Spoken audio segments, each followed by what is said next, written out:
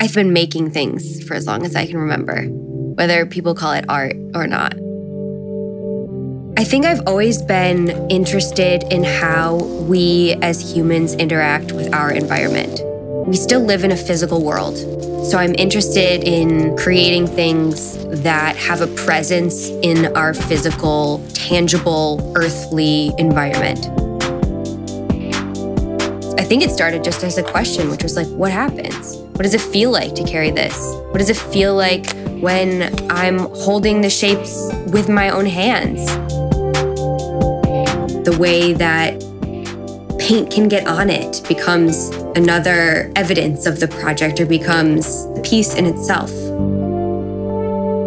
When I work, I often create a larger composition, but you can get closer and then these smaller moments emerge. Just simple color relationships. These smaller moments are as worth capturing as the larger picture.